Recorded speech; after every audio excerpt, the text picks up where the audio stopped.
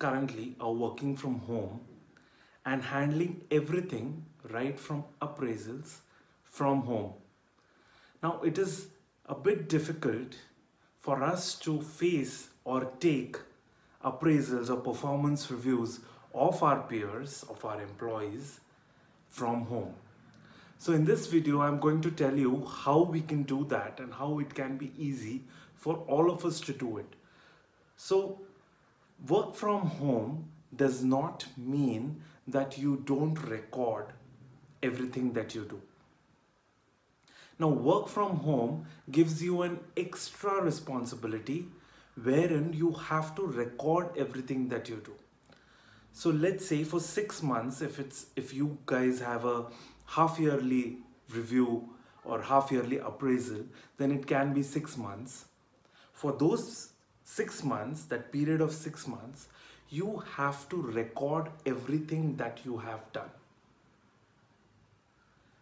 We do a lot of things in a day's time, and when we are in an office or in an infrastructure, we are working together, it is easy for people to notice us doing things. We are in meetings, we are in conferences, we attend something, we present something, we meet clients, we meet prospects, we do a lot of things. And it is easy for people, our superiors, to notice us. But when we are doing all of this from home, it is very difficult for anybody to notice it as such. You're not in front of anybody and you're not in front of anybody's eyes. And this gives you an added responsibility of noting and recording everything that you do. Be in a habit of sending reports. If not on a daily basis, at least once in 2 or 3 days, or at least a weekly report, even if it is not demanded. Keep sending those reports. Keep sending the status or health checks. For your project, for your work, keep track of what you have been assigned and what you have completed. If you are a leader, then please keep track of what your goals are and how you have achieved them and how much you have achieved them. This is one way of keeping track of your performance, as well as at the end of 6 months, you will have that data, those records, your sent emails, your Word files, PDF files for you to refer to when you are asked, what have you done in the last 6 months? How have you added value in the last 6 months? This is required if you have to be prepared for your appraisals 6 monthly or yearly.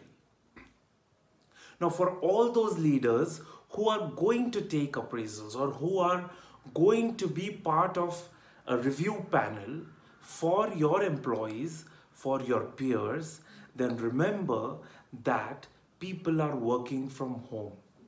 This review cycle, this appraisal cycle cannot be the same as the others. In other review cycles, you have the data because you see it. You see an employee every day. You see your reportee every day. You know what he has done. But when working remotely, it is difficult for you to know what an employee has done.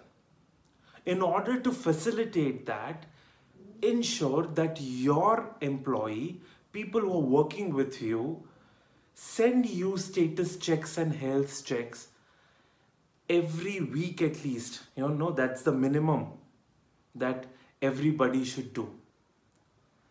If not, then at least a couple of days makes it even better. Second thing, what you as leaders should be doing is that keeping the track of the goals assigned to a particular employee and what is the percentage of goals that have been achieved. Now here we are not keeping track of how many hours he has spent in an office, because that's not how we track performance. And specifically when you're working from home, it is difficult to track that. So goals assigned versus goals achieved is something we are going to track our employees on, our peers on. Remember, your peers, your employees are also going through tough times. They are also going through a balance of work and family. They are also going through a lot of difficulties getting together their own self. And this has to be accounted for when you do your appraisal cycle. Do not make your appraisal cycles an immediate or a surprise one for your employees. Make it an easy one. Let your appraisal cycle go for at least a week or 15 days. It cannot be an hour's affair, especially during this lockdown, this work from home period. It has to be a 15-day affair.